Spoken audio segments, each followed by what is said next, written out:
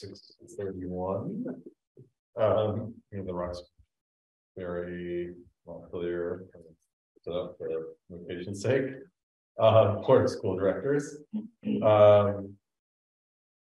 First order of business is public comment. No one in the room. Anyone on Zoom? I'm gonna have to reline your screen.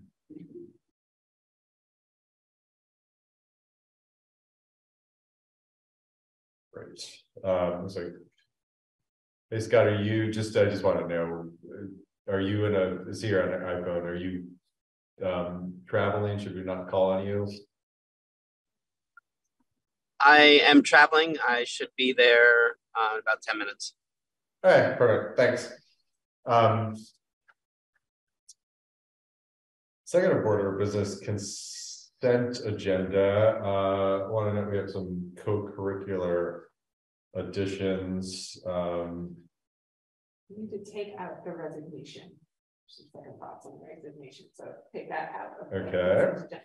So we will add the co-curricular additions, subtract the resignation, say hi to Kristen.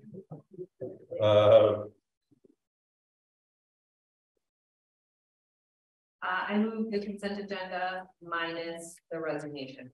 Yeah. Do you have a second? Second. I just want to note a couple typos in this letter. One is a total net, which is everything is K except for one number, and then there's an extra capitalized P. But since my name is on it, I care. Anna. Specifically why Anna is blue. We didn't call anyone out. We should fix it. Okay. We will fix that, Jim, before we sign it. Thank you. Is that the letter, the our Besser letter? Yes. Yeah. I think those are minor enough that we don't need a new motion. No, it's a lowercase p. All those in favor? Aye. Any opposed? Great. Consent agenda moves forward. We also have a couple other things we want to add to the agenda. The equity committee would like to put forward, I think, their choice for someone to do an equity audit because they've been working very hard to interview folks and understand several bids on our proposal for an equity audit. And also we need a quick executive session to update on negotiations, which will hopefully be quick and not taking too much time. So board learning focus, Central Vermont Career Center presentation with Jody. I'm assuming Jody's online. I don't know if we have her on screen, but there's Jody, and most of the board members have their computers up. Should I just look at yours? Yeah, that's fine. I shared, just because we didn't have a projector in here, I shared the presentation with all the board members, and I will share it on my Zoom screen. So everybody sees it. And let me get that up for you, Jody. No problem, thank you. This is actually the presentation that we used this week for our curriculum and instruction review. So we have the Southern Regional Education Board tech centers that work with us this week. And on Tuesday, they showed up and interviewed a bunch of staff and students. Today with a team from a couple of sending schools and some Montpelier, Matt McLean joined us as one of our team members. And he was here 5 years ago when we did this process before. So thank you for letting him be a part of that. And they observed our programs today. And in the 4 hours that we have kids, they've had 55 observations. So lots of great data to look at. So really exciting, but this presentation was really set up for them. So it has a lot of information that I'm probably not going to spend a lot of time on for you, just because it's sort of redundant and information that you already know. And so one of the things that I had talked about during the budget presentation is that one of the board's next steps for the Central Vermont Career Center School District, and thank you for giving us Jill, who continues to be our board chair, newly elected again. Thank you. We have this tagline, education that works, but we don't have much of a mission statement. We don't have one that we've adopted as a district. You can move to the next slide, Libby. And when I did some research to try to find that for the folks at the Curriculum and Instruction Review team, I found on the next slide, the 2018-2019 draft that was done before I arrived at the Central Vermont Career Center. And as far as I can tell, it wasn't approved by anyone. It was just drafted. And then I think what might have happened is they jumped into this process at the Career Center where they were looking at re-envisioning and potentially moving, and did a little study around that to see, is our space adequate for the programming that we really need to offer, which it's not, and what ways can we remedy that? And then also on the governance mission to start the Central Vermont Career Center School District, which has obviously happened. So I think this got left behind in all of that work. And so it's something that my board is going to probably be taking up when they have their retreat in June, which I'm excited to be a part of that discussion and to see where that goes. On the next slide is the portrait of a graduate that the teachers here did again before I got here. And you'll see that a lot of the skills here are the transferable skills or work habits that all of our city schools are working towards. And then there's also those academic and technical proficiencies. And so this was developed before I got here. And then the next 3 slides are some work that the faculty and staff did in identifying the values that they have, but also the values that they believe that Central Vermont Career Center instills in our students. And so those are integrity, respect, and responsibility. And in the process that we used with Brene Brown's work, Dare to Lead, we brought out, what does that look like? And so these wordles are basically how my staff and some students see these values and what they look like, what we might see in our students and staff when they're living by these values. If you move on, this was just a slide to let everyone know on the team who are my instructors, who are the folks that they're going to meet this week when they were here. The next 2 slides are from the annual report, and hopefully you had an opportunity to see that. We dropped off a bunch at Montpelier High School and also at the town clerk's office, and we have plenty here. So if you want one, we can get you one. I can also probably before this meeting, before I'm done here in this meeting, I can share the link to our virtual annual report for you as well. So that talks about all the programs we have, which are great, and some of the data that you saw in a different format in our budget presentation in the fall around enrollment, how many students are coming from what schools. So when the fall semester, we had 35. We have lost a few students over the year, and I don't know which Sunday schools they're coming from, so I don't have the most up-to-date data. I'm hoping you still have around 35 students with us. The next slide was definitely one that was in the budget presentation, and so I won't repeat that. But because you have access to it, if you have any questions and you want to go back to a slide later, we'll certainly do that. I just don't want to take up too much of your valuable time. The next slide I really like. I don't think that we had a lot of opportunity to talk about that in the fall, and it's one of the areas that I feel people know the least about. And so I probably spoke to the fact that all of our students either earn industry recognized credentials or college credits in their programs, and in some programs they earn both. And this piece of our annual report really breaks down which they get, what are the things they get out of each program. And so it's really exciting to take a look at baking and culinary arts and see that they're getting 3 credits out of White Mountain Community College, and they are getting the Tier 2 IRC of ServSafe.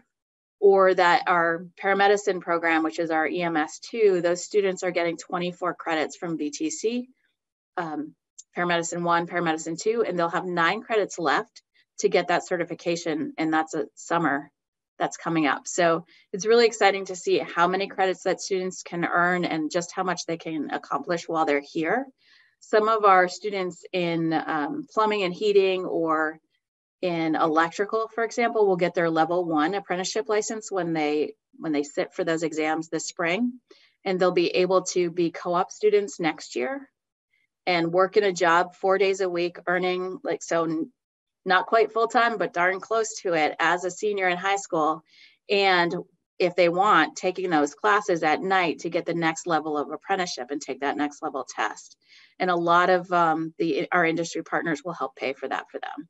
It's a great opportunity for students across our region. On the next slide is directly from the budget slideshow that I did, I think, and I edited a little bit, just letting people know that there are proficiency documents for the state of Vermont for CTE. So when you're looking at a program, any student, whether they're in my automotive program or another automotive program, we have the same standards and they're all linked in that piece. And so if you have that slideshow, you get to click on that and find that site online, and you can look at any of those. And we're all doing that work. And I think the teachers across the state developed those proficiencies together, looking at some national standards. And their next step as they work together, they get to have professional development twice a year. So once in the fall and once in the spring. So all the building trades teachers get together, the construction trades get together once in the fall and once in the spring across the state and work on this stuff. And so they've been aligning their programs to these proficiencies. And the next step is building rubrics for these standards. The next slide is something, it's been around for a little while, since 2019. And this is when we had credits before proficiencies were in some of our schools. This is what students earn when they're in our programs. So if they are proficient in our programs, then they have demonstrated the proficiencies for courses in English, math, science, art, social studies, and some additional credits, and or proficiencies. I know that last year, this is an old document because last year we also added health to medical professions because of the college credits they get in that class.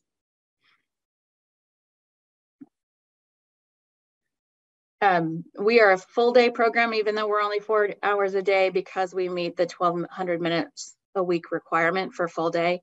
Other CTE centers have 2-hour programs each day, and so you might have kids going 2 hours in the morning to a program and different kids coming in the afternoon for a 2-hour program. And then their programs tend to be 2 years to get in the same amount of learning that our students get in 1 year. So we are called a full day center, even though we're not yet full day as far as students are being on campus. I talked a little bit about the new governance model and how this is our first year as a new district. We're Tech Ed District 004, the 4th one in the state. We did some training with the folks on the next slide that are here with us this week from SREB. And our teams of teachers developed wildly important goals. And so we had a goal for the career pathways. They were collecting and analyzing some data regarding program viability and program needs. And our board actually acted on that last night. Some of the data they collected and some that we collected in our comprehensive local needs assessment last year. So we are closing our natural resources program for next year. And I have submitted the request to open a welding program for next year. So those are some of our next steps. Based on that data that team prepared, they've moved on to trying to figure out how to get more information from our alumni, something that we heard across the boards, and I think yours was one of them, asking for, do we have data beyond that 6-month range about our former students and where they are now? And so that's what the Career Pathways team has taken on now. Our instruction team has a goal around work keys. Work keys is an assessment. It's actually 3 assessments in math, reading, and graphic literacy that students in CTE centers across the state take. Was there a question?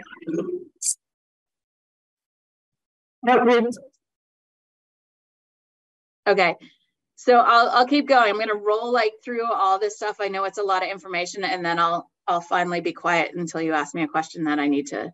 But we do the 3 assessments in the fall and the spring for work keys. I do share that data with our sending schools, our high schools.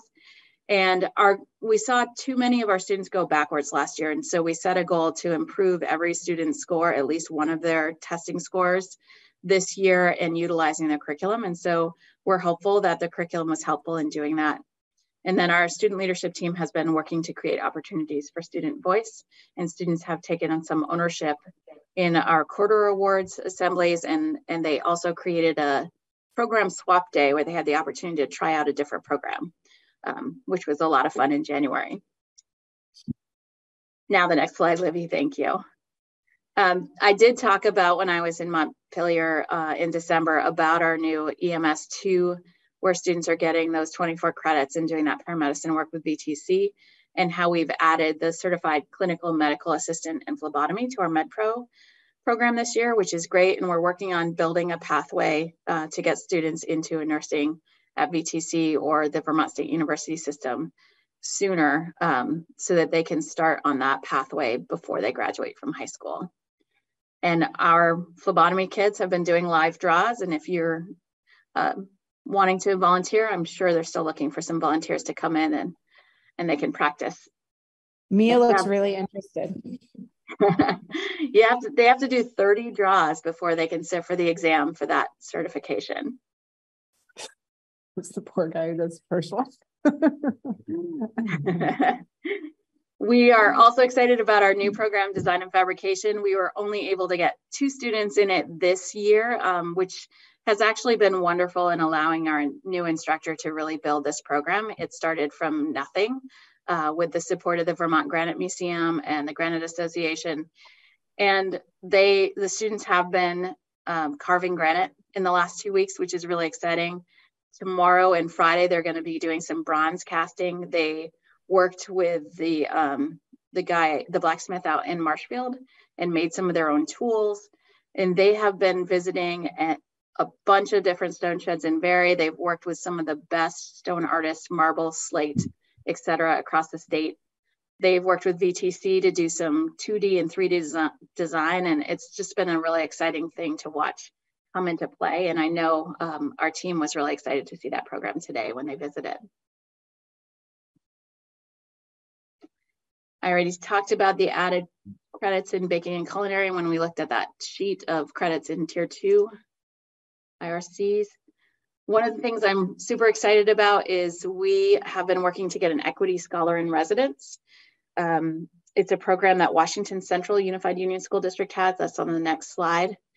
And they work with the Institute for Liberatory Innovation. And basically the equity scholar, if they're full-time in your schools or district, they come in about 3 days a week and work with staff and students and get to know everyone. And then they're a resource for when something happens, when there's a hard conversation, when there's an issue. They can also help us at the CTE to figure out how do we attract and keep students who are of non-traditional gender in our programs. And so that's some of the work that we're gonna focus a little more on in the months to come. And we were able to hire with them. I will not employ this person, the Liberatory Innovation Institute does. So I pay them and they employ them. So I don't supervise them. They come in as a resource to us, and they don't have to answer to me. So I think there's some value in that piece as far as them being able to support across the board, but also know that we have this relationship that allows them to go back and process with the Institute folks and then come back with some resources that are going to help us move forward. So we're excited about that. We hired a person who's actually on the Harwood board. His name is Life, and he's been working with the Tarrant Institute at UVM, and he's going to come join us starting next month, a day a week, until he can start full-time. And then next year he'll be with us full-time. So we're excited about the work that we're going to do with an equity scholar in residence next year. We have been working to try to figure out how to get a full day with academics. We have decided to take phase 1 on next year and embed English and STEM an academic teachers into our current program, keep our program schedule for next year, and then go into that full day the following year. We were struggling to find qualified candidates. I'm sure it's not a surprise. Across all our schools, there are positions that are unfilled, and we were concerned that we wouldn't be able to do this successfully, and it wouldn't benefit everyone's students, including yours, if we didn't do that.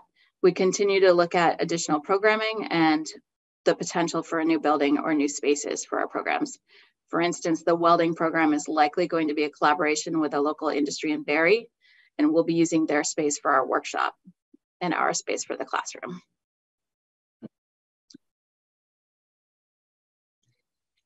I touched on the collaboration towards the pathways in health sciences. I've also been supporting work in advanced manufacturing. I think that our welding program, once we get that off the ground, and the design and fab fit into this, but it's the advanced manufacturing one is quite complicated and involves many other centers, especially River Valley. So it's just some of the work that I've been involved in trying to partner with sending schools and post-secondary institutions to get pathways for students to get to an associate's degree upon graduation from high school. And thank you.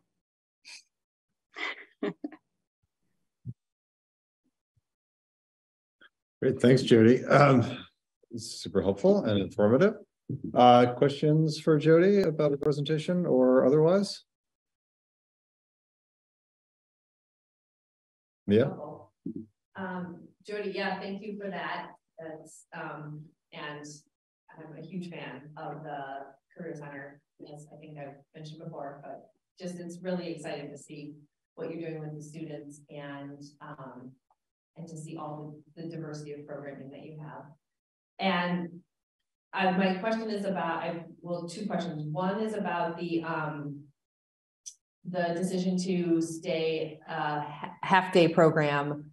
It makes sense given the challenges that you're facing. And I'm curious to know what the downsides are to this and if there's anything that our students are missing out on. I feel like one of the biggest downside for students is that they go to your school, they get on a bus, they come to my facility, they access a program that most of them are really happy and excited to be a part of and engaged in.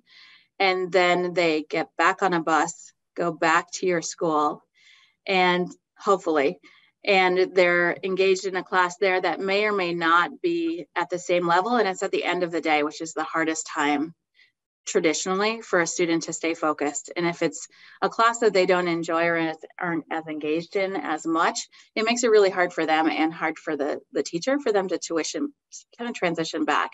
And so that's one of the things that I'd like to see less of that, especially the time in between of having to transition from one space to another and then focus on whatever that academic subject is. I think that's hard.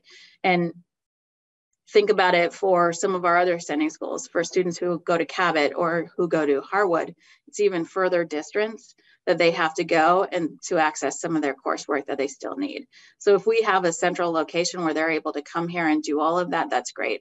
I've seen some data from some of our sending schools that our students, even though they have classes at their sending school, are not going back to. And for some of our students, that means that the semester they get pulled out of our program because they have to take more classes at their sending school to make sure that they're going to be able to graduate on time, which proficiency was supposed to help us to sort through and kind of take away those, everyone should graduate in 4 years. Some could graduate in 3, some could graduate in more, but we're still on a 4-year program across all our schools. And there's still that sort of expectation. And it pains me to see that there are ways that kids are slipping through the cracks and not getting what they need. And so I feel like that's what motivates me the most in wanting to have kids here for the full day academically. I also think that we could make the academics meet, like really collaborate with our program teachers so that it's similar. What the work that the kids are doing in program relates to what they're doing in their math class or what they're doing in their social studies class to some degree, while still also allowing them to meet the standards.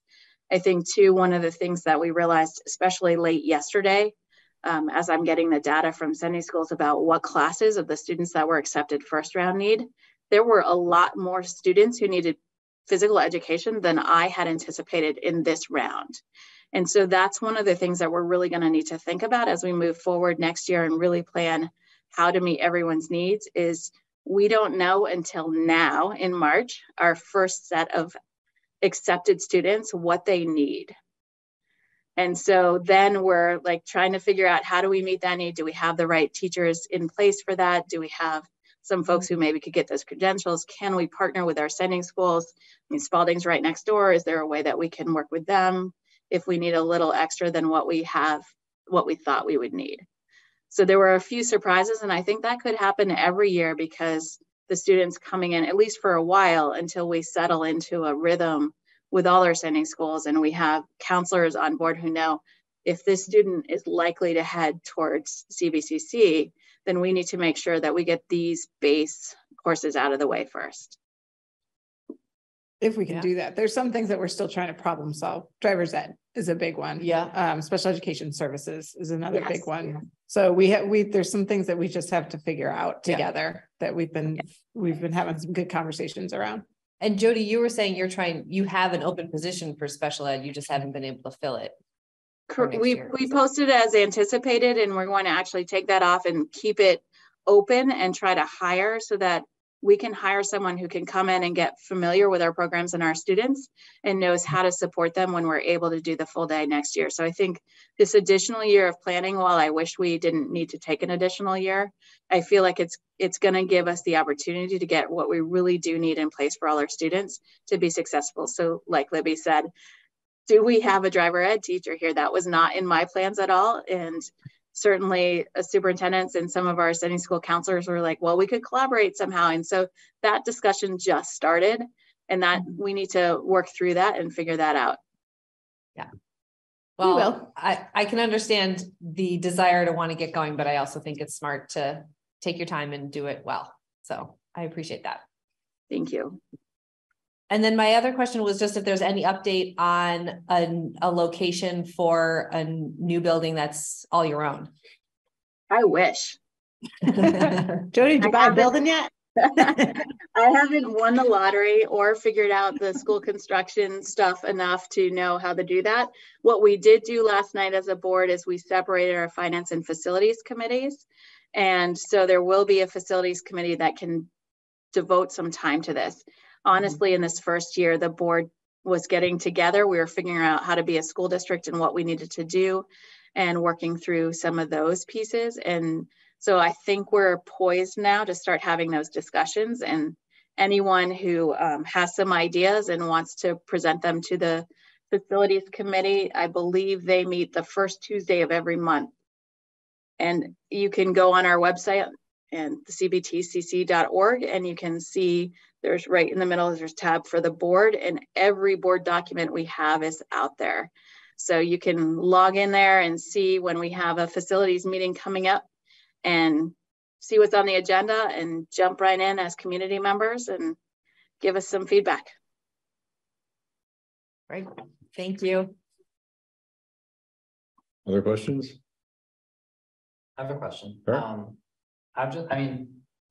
Based on what I've heard from students, how is the transportation system at CVCC? So this year we started a new policy around parking. So we have we lease our space from Spalding High School, and we have a limited amount of spots in the parking lot. And so we also looked at our data from previous years, and students who drive had a tendency to be tardy more frequently than any other students and leave earlier than any other students. And so we made it a policy that if you had a class at your sending school, you needed to take the transportation provided by the sending school. So each of our sending schools sends a bus. And so they would need to make sure they access that bus to get here, or there's the alternate. Some folks choose to park on Air Street, which is right outside of here, and if they refuse to ride their school bus. But that was our piece. And then as soon as they could prove that they didn't have a class at their sending school, they would move on to the parking lot list, or they'd be on a wait list, because we've actually oversold our parking lot. And if all of our students were here on one day that had parking passes, we wouldn't have enough space for them.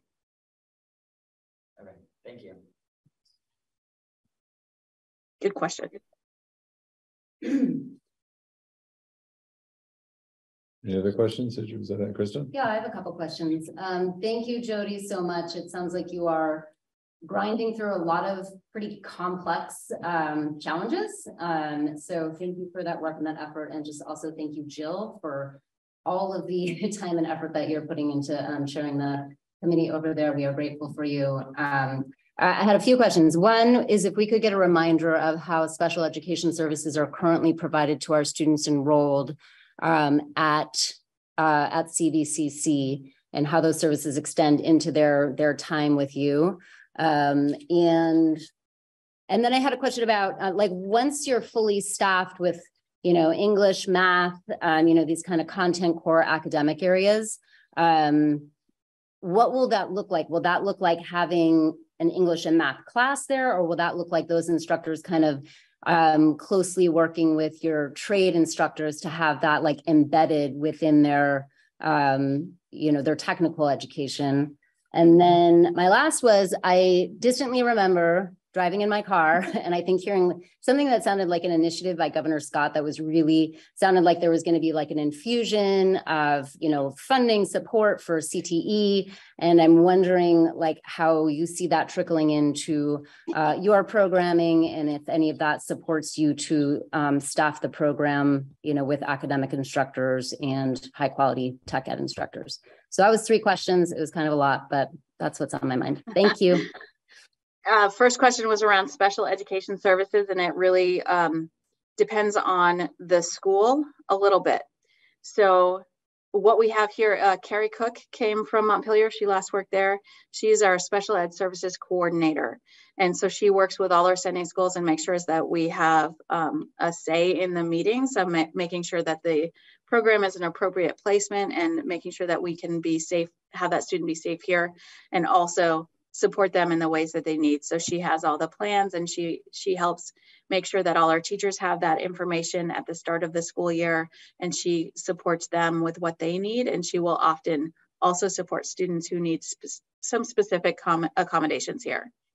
We have 2 of our sending schools who send their case managers because they assign CVCC students or outplacement students to a specific case manager. And so we have one sending school that sends their case manager twice a week. She's here during program time on Monday and Thursday. And so she does support the students when she's here. And she also is aware of exactly what's happening in all of our programs where she has students. And so she's able to support them outside of here. Another sending school sends their person 1 day a week, and he does the same thing.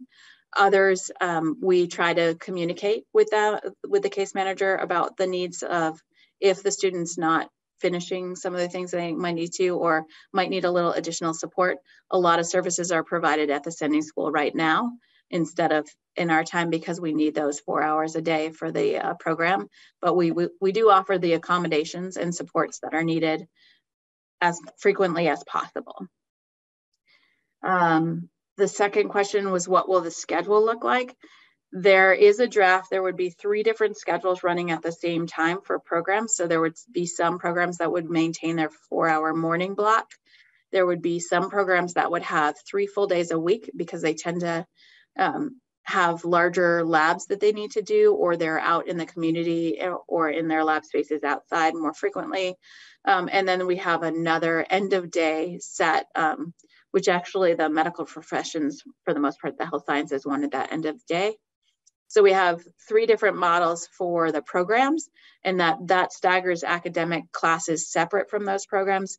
Mostly the financial literacy and math and social studies, potentially driver's ed would be a piece of that. There might be some room for additional services in that time. The English and the science would tend to be still embedded and be in blocks where the teacher pushes into the program. One of my goals, my son was a student at Randolph Tech, and he had a wonderful experience there, but he was pulled out from program for his classes. And so he might be gone for an hour in the morning. Some of his peers might be gone for an hour in the afternoon. They needed a different class. And the teacher didn't always have the full class there. And I see that, having taught before, as a really difficult way to have to instruct students and keep them kind of on track to get all the skills that they need. So the goal of my schedule was to make sure that we weren't pulling kids out. If we were pushing in academics, great, but I don't want them being pulled out of the program to go somewhere in different spaces and at different times, because that, I think, eats away at the core skills for that program. I did present it in full, the schedule plan, to the board last night. So it is part of our video from last night's meeting. And I do have the documents that I can forward to Libby that she could share with you around what our current plan for the schedule is. And funding support. So a lot of studies and some specific grants for electric vehicles were given out to CTE from the state of Vermont. We do have time grants that have been a traditional grant process, and that is usually used for equipment or staffing of new programs. So the design and fabrication program is, the instructor salary is paid by a time grant right now. I'm hoping that I can still pay 50% of that with a time grant next year and slowly reduce from that. We also get Perkins funding, which is federal funding. We get an allocation and then we have to write the grant based on that allocation. Our equity scholar in residence comes from that. Our EMS 2 instructor, because we are splitting the program next year, was EMS 1 and 2 were taught by the same instructor this year with a cap of 16 students. Next year we have 16 in EMS and 10 in EMS 2. And so we are hiring a new EMS instructor and moving our EMS guy up to the EMS level 2. So that will come out of Perkins. So we have 3, our literacy interventionist is in Perkins too. So we have literacy interventionist, ESR, and new EMS 2 position out of Perkins. So that's some of the funding that we have. We did budget to hire at least 2, maybe 3 instructors, depending on negotiations. And so that's where we're hiring that English teacher out of. We already have the STEM coordinator, who is a licensed science teacher here. So they're already on staff. So we're hiring an English teacher, and we're hoping to hire the special educator that we can start working with. That would become the Bill-back model later, but not now, because right now they wouldn't necessarily be providing as much services as they would in the future. Great, thank you, Jody. Other questions for Jody? Any from those board members on the screen? Great, well, thank you. This is super informative. And again, thanks for all the work you're doing. And another thanks to Jill for being our representative and sharing. I know that it's a lot of work on both your behalves. So thank you very much. Thank you. Jody does a phenomenal job. It's really, really neat to be a part of it. Thank you. Thanks for having me. Oh, you're welcome. Great, so we are now on to our policy monitoring. We have 2 policy monitoring reports, F20 fiscal management and C5 firearms. And I know that the finance committee, I believe, met before this meeting. So if they have anything to report out on fiscal management. Finance committee needs to reschedule their meeting because it didn't happen. Because Rhett was the lone member who was there, so no quorum. No quorum for the finance committee. So we're rescheduling that piece. Okay. Should we delay the fiscal management approval then, or that wasn't on the agenda to talk about in the finance committee? We certainly can. Okay. But that wasn't on the agenda to talk about there. Okay, good. You will probably see the audit again. Okay, yes. So do I have a motion to approve fiscal management and firearms? So moved. Second discussion. I have one question and then sort of a request. On the fiscal management one, there's something referred to as a student activity account. What is that? It's when student activities is when students actually make some money. Oh, so things like sports tickets could go into a student's activity account, or when Main Street Middle School kids sell furniture they make, that goes into a student activities account. Like it's a separate account that is dedicated an income source almost for kids that they've made and will go back to kids. Yeah. So then it would be used for like the next class that makes the Yeah. furniture or something like that. Yeah. And then the one thing I noted on the fund balance, I think you said something in the monitoring report about the board voting on all fund balance. I think, well, we vote when we see something like the quarterly financial report in the consent agenda. But I remember that there are times where we have like proactively voted on something to put it into fund balance, but then there's other things that just are there. And I think it would be, my request is, I think it would be helpful for me to have more clarity around when it needs to be a proactive board vote and when it's something that the administration does and we're just, kind of like approving or accepting. That may be in another policy, but Okay. I could be wrong there too. So Okay. let me write that down and get back to you. Yeah. Those are my two things. Emma? I just wanted to thank Libby for putting the note in the firearms policy monitoring report to like ping the policy committee around some suggestions that had been brought up in the past for improving that policy. That was really helpful. And then I had a question about, are the policy monitoring reports for like 1 year from the date of, so when you say there have been no reports of students in possession of firearms on school grounds, is that good for the past 12 months or what are we talking about there? That's an excellent question because I think about that too when I have to monitor a policy like the firearms policy. Now, firearms on campus, firearms is maybe not be the best example because the board would be alerted in an executive session should firearms be on campus, especially if it was a student. However, I have that same thought. The way that I have, and the board is welcome to tell me to do it a different way. The way that I think about it is that unless I'm monitoring a policy like this in September, where it doesn't make sense to say I haven't seen any yet in this school year because the school year is so new, then like now in March, it's for this school year. But if it were early in the year, it would have been from last school year or the last time I monitored the policy. But I'm open to suggestions because that is definitely something I think about when I monitor policies like this.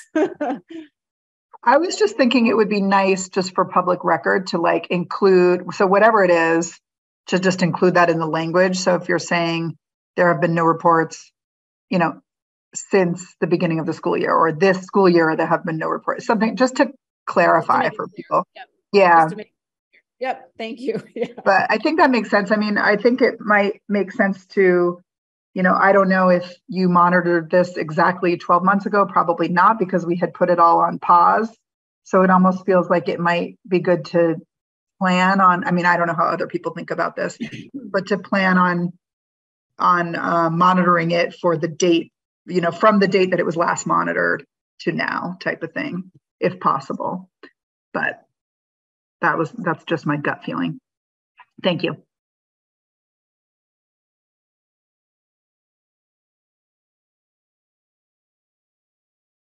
Great. Any other comments on the monitoring reports?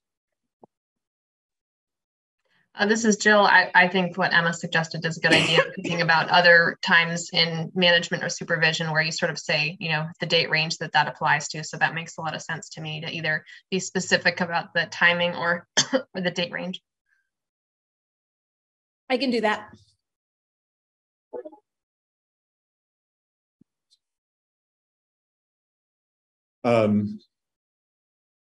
We got a motion, right? We have, yep. All in favor? Aye. Any opposed? Aye. Great. Passes. And then we have third policy reading of D22 library materials. Emma, do you want to say anything about the changes we made and feedback incorporated? Yep, so we just incorporated everything that that people had said at the last meeting, and we're waiting on a little bit of feedback, but I can kind of go through from top to bottom. I think that might be helpful, and then if there's anything to add, people can speak up. So so this was something that had come up in discussion last time, and we were waiting for feedback from the librarians on this. So there was a suggestion made about like, do we want, and maybe just not about this policy in particular, but like all of our policies moving forward, do we want a little section in the policy that talks about the types of things that we would want monitored to show, you know, indicators of success, something like that. I don't know how Libby feels, if that would be helpful to have like a little guide in there of like a couple of things that we would consider as the board indicators of success meeting this policy. You tend to do like an interpretation, you know, that type of thing. So I don't know if it would be helpful, or it doesn't seem like it's typical practice, you know, in the VSBA model policies, they don't include that type of thing typically. So, but it could be something that we add to our policies, like language around indicators of success. Anyway, specifically relating to this policy, I had sent an email out, and I think I have feedback from the librarians down here on one of the lower comments. You do, it's the last comment. Third in that string. Okay, so yeah, our librarian said so regarding the challenges of analyzing a collection or even purchases, this would be very time consuming and subjective unless we are analyzing. So analyzing meaning like indicators for success, like seeing if they've done a good job, analyzing the very specific content areas, diversity of authors and characters, et cetera, et cetera. Additionally, we are not comfortable with the inclusion of instructional materials in the policy, and we don't have control over ultimate decisions of instructional materials. There is also a challenge of the availability of quality materials, especially those for younger grades. We may be able to use a diversity analyzer through our library automation system. However, we are still waiting for it to be activated, so we don't know exactly how well it will work. What are the parameters for holding ourselves accountable to this policy? There are many factors considered, including availability of quality of text, reading level range, etc. So it seems like it's just a little more complicated. It's not as easy as being like, oh, just do this and this, right? To analyze whether we're successful with this policy. But they're gonna, you know, they continue to meet on a pretty regular basis, and they're thinking about this. So I don't know what the ultimate decision, like maybe we just decide this time not to put the indicators of success in the policy. I feel like that seems like the easiest solution. What are other people's thoughts on that? I feel like we don't need indicators of success. To me, this policy, I feel like, is more useful in case a member of the community decides they want to come in and ban something. Then we can go back to this policy and say, you know, that this is our official policy. We're not going to ban a nonfiction book, or yeah, I don't know. I feel like it's also, you know, it's kind of a nebulous thing to measure. But I do agree with the librarian's feedback that the school instructional materials should probably not be included because they don't have any control over that.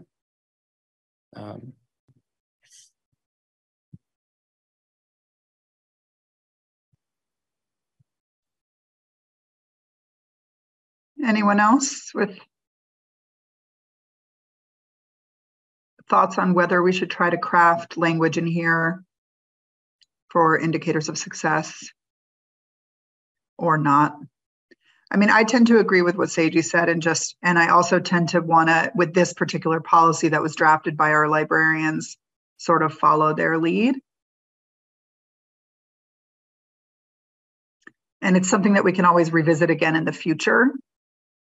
You know, we can monitor it once or twice and then see how it's functioning. And if we need additional language, we can add it then.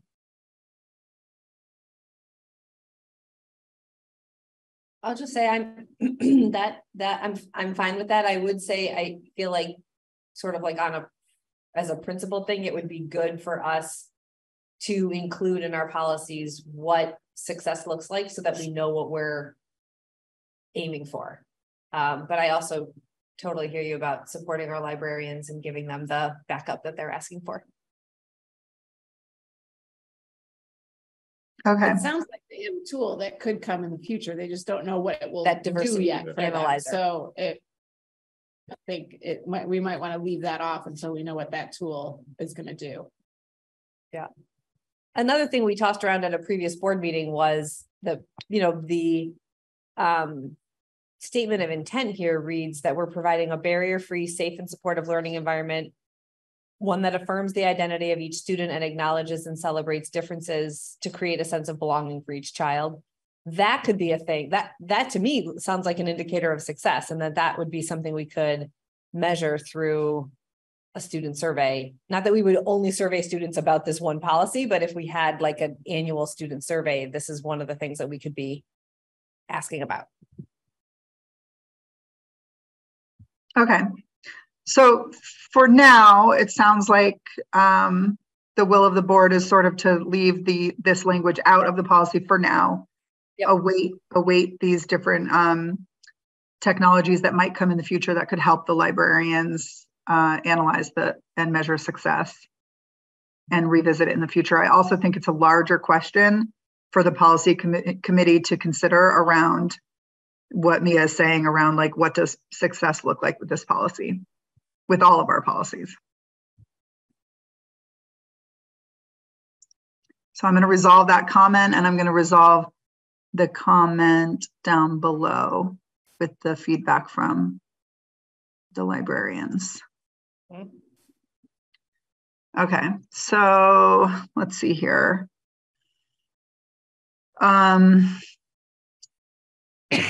Okay, so there had been a question about like potentially including some language around stakeholder engagement. I think a lot of people were thinking about students when they were talking about this. Stakeholder engagement and selection of materials. So like maybe once a year surveying students. Could something like this live in the language of policy or maybe in the procedure?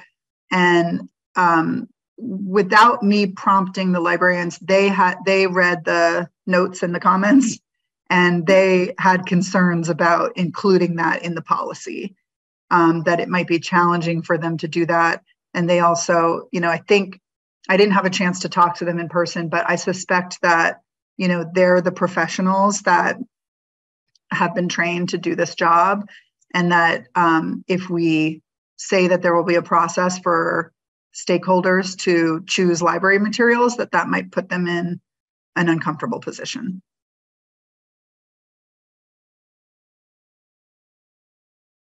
I also feel comfortable taking the lead of the librarians on that one. I also feel that in my observation of being in schools, librarians do have, they have kind of less formal ways possibly of collecting, feedback from students. It might not capture all students, but I could see how that could be difficult, challenging, impossible, or uncomfortable for the librarians. So I would be comfortable leaving that out. I will say that, there's still a procedure that's linked down below that needs some revising. So it's possible that we put something in the procedure in the future. I think it could live there and like not in the policy, at least for now. Because I think like the spirit of what we were getting at in terms of like being inclusive of community feedback and not necessarily like a directive that stakeholders will get to choose library materials. I think it could still be in there somewhere, but maybe it lives in the procedure eventually. Any other feedback on that? Should I resolve it? I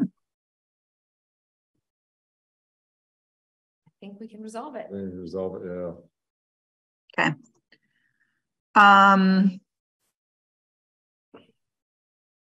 Okay, so Mia, I think we addressed this in the previous question around like, I'll let you speak to this. I'm not sure. I feel like we emailed about this, and then I feel like it was related to the conversation around indicators of success.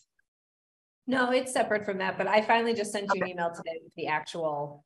Oh, okay, yeah. That I said out loud. I meant to send that about a month ago and I didn't, so.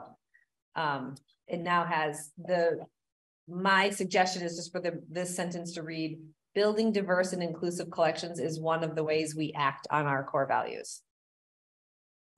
That's all. Okay, what I have in your email, let me just drop it in as a comment.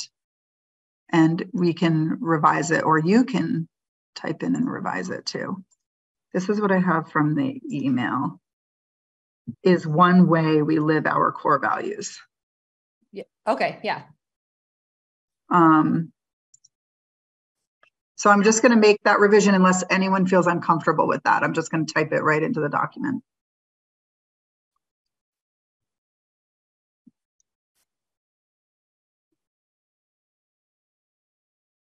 And I don't know if it's within the scope of work for the equity audit, but it seems like something that they might be able to, that might fall under that umbrella of work. Maybe they could have some, review this and offer some suggestions or. Yeah, I wondered about that too, because they're going to review materials. Yeah. So does everyone feel comfortable with that revision? I'm going to resolve it. Yep. Okay. Yep. Okay. All right. So all students should be able to find themselves in our library books and school instructional materials. So I think first we need to change this to, I think this was originally, like later it defines library materials. Yeah, right below it. Yep. So I think it's meant to be that and not school instructional materials. So if everyone feels comfortable with that revision, we'll do it. We'll use that language instead. I think it's redundant. I think you can take out the library books and just put library materials, because the definition says includes all print, non-print, and equipment resources. Oh, that's the redundancy. Yeah. Should I keep it like this though, where it says library materials? Do we all like that? No. Okay. I can't see what you're doing. I'm looking at an old one. If people are listening on Zoom, if you click on the link, then you'll come to the live document. I believe you. Okay, so the language around all students should be able to find themselves in our library materials. The policy committee had asked a question. It came up as a point of discussion in the policy committee of whether this is like a little too broad and challenging to actually succeed in doing, right? So it's like every single student, every single type of human being should be able to find themselves in the library materials. So we just put that to the librarians and asked them what they thought about that. And they said that the wording had come from the Vermont State Library Association statement on intellectual freedom. We determined that it seems redundant because the wording is already in place in the previous paragraph in the policy section, as well as the items in the implementation section. We would be fine with removing that section. Also, the librarians would like to remove instructional materials. Okay. So does anyone have any suggestions about, I mean, I don't think they're talking about, I think they're just talking about removing this sentence and not the previous section that they're referencing. Does anyone have any suggestions about, my brain is, I've been at work all day and I just transitioned to this meeting. So I'm struggling being creative with wordsmithing if anyone has suggestions. My hunch would be that the librarians are talking about that first sentence. I think they'd be in full support of the next two sentences. Yeah, that's what it looks like to me. But yeah. I guess my question is, do we want to remove this? They're fine with removing it. Do we want to remove it or do we want to reword it, or does anyone else? This is Jill. I actually liked it. I think it may not be exactly those words, but it's definitely the intent, right? That we're all trying to move towards as a country, is that students should be able to see themselves in their materials. And that can mean, a student of a single parent, a student from a different background. It can be in all kinds of things, but I actually liked it. What about diverse library materials are essential in a student's education? Or access to diverse library materials is essential in a student's education. All students should be able to learn and grow. The rest of it. Right, or it could be like, well, I mean, it already is should, right? So it's not like if we don't have a book in the library that every single student, you know, like there might be a student out there that can't find themselves represented, and maybe that needs to be rectified, right? But maybe we could word it, we want our students to be able to find themselves in our library materials or something like that. MRPS strives to ensure all students. I mean, could we say something like all students should find our library's material welcoming?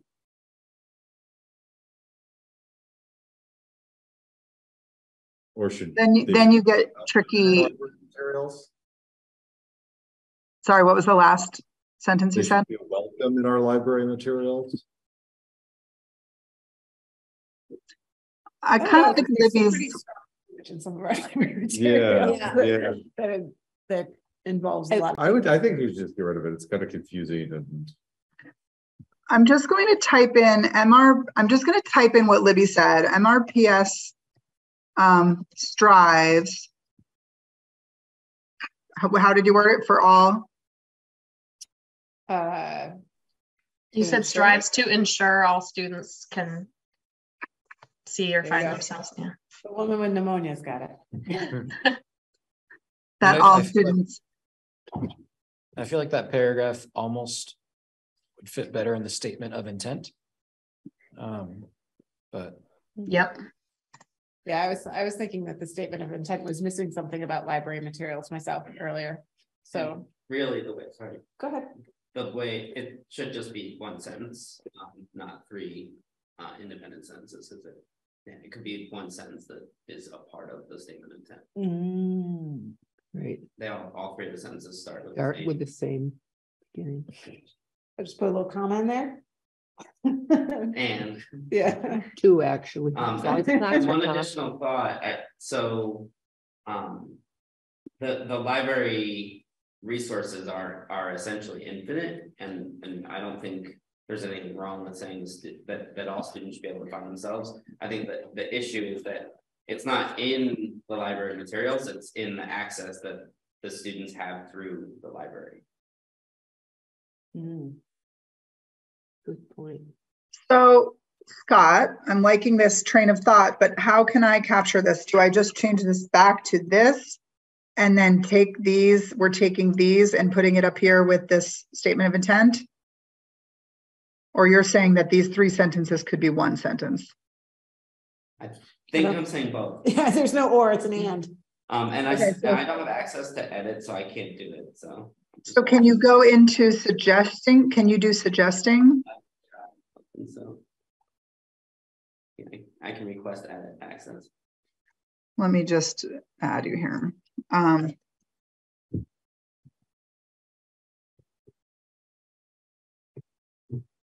Okay, I just gave you editing access.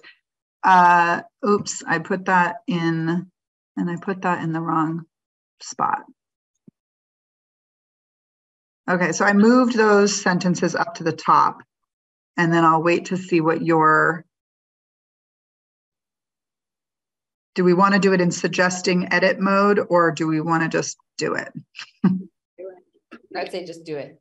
Okay, so we're going to let Scott work on that. I don't think, I'm going to see if there's, okay, so there's just one more comment down below on the procedures, and it says Libby will want to make some changes to this procedure to personalize it for our district. So just, that's fine. That would happen after we approve this policy and then post it to the website.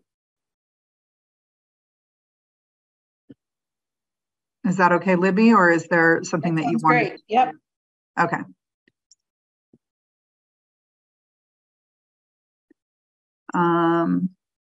Oh, I was supposed to add some links in there, which I did not do.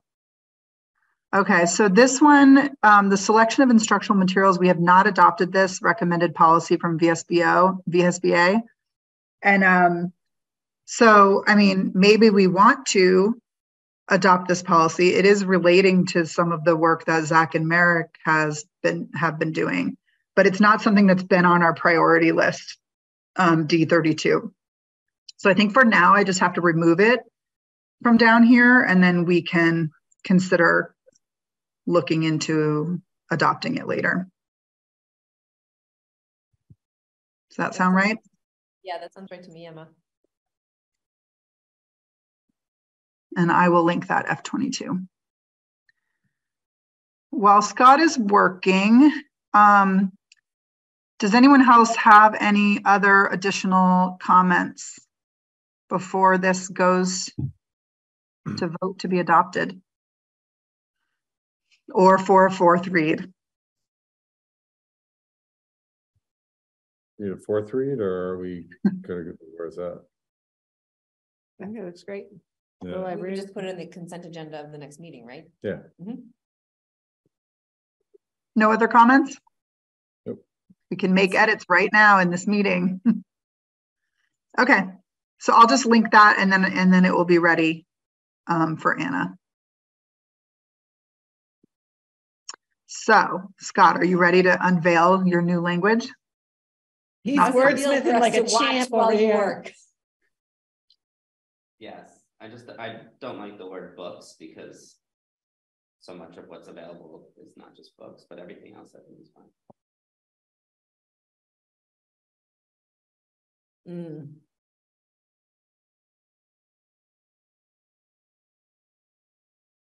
Or maybe not. No, I agree with you. Yeah. There was something kind of like sweet about the phrase relative safety of books, but I'm not going to fight you on it. I totally Isn't it still there? Scott doesn't like books. Oh, relative safety of books in particular. So Scott, do you want to read that? Do you want me to read the whole paragraph? You want to read the whole paragraph just to get it on record? You're great at it. Go for it. Okay, so the statement of intent would read, Montpelier-Roxbury School District intends to provide a barrier-free, safe, and supportive learning environment for all of our students. One that affirms the identity of each student and acknowledges and celebrates differences to create a sense of belonging for each child. All students should be able to find themselves in the materials available through our libraries, be able to learn and grow in the relative safety of those materials, and have access to authoritative resources that promote critical reading and thinking. I love it. Yeah. I like that. Yay! Okay, I am going to resolve this comment, and then all that's needed is the link, and so I'll make sure to do that before the night is over. There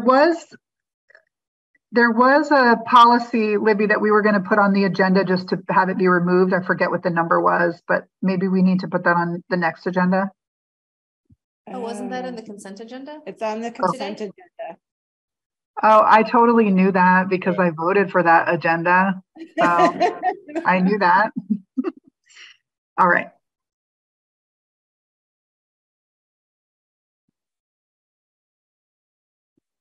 Okay, excellent. So we can move that to the reading. So does the equity committee want to talk about their proposal? Yep, so we put out an RFP in December and received 5 proposals from different vendors. And as a committee narrowed it down to 3 finalists. We interviewed those 3 finalists on Monday. They were the Equity Leadership Group, Equity Journey Partners, and Insight Education Group. Then the Equity Committee met this morning to discuss our assessment of the proposals and what we learned in the interviews. And from that, we determined that we're recommending to the board to award the contract for the equity audit to Equity Leadership Group. Just as a kind of summary, we thought when we read all 5 proposals, we thought, yeah, it looks like these 5 groups would do roughly the same activities in order to audit. And so it was nice to see from the interviews, just the ways that equity leadership group stood out. And for us, it was their team has an incredibly diverse array of experiences, both professional.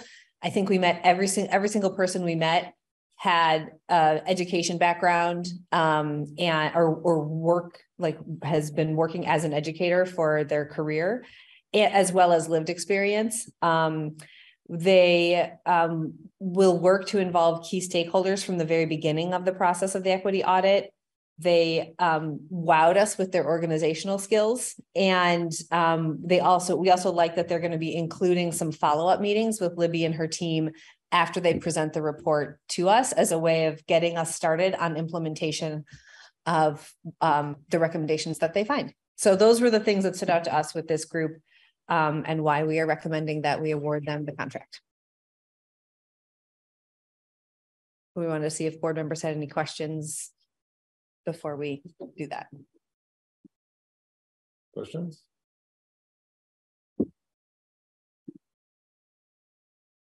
Yeah, thanks for the great work on that. Do we need to approve it? Yes. Yep, we would need, and I could just make a motion. I move to approve awarding the contract for the equity audit to Equity Leadership Group. For a second. Second. Any further discussion? All those in favor? Aye. Aye. Any opposed?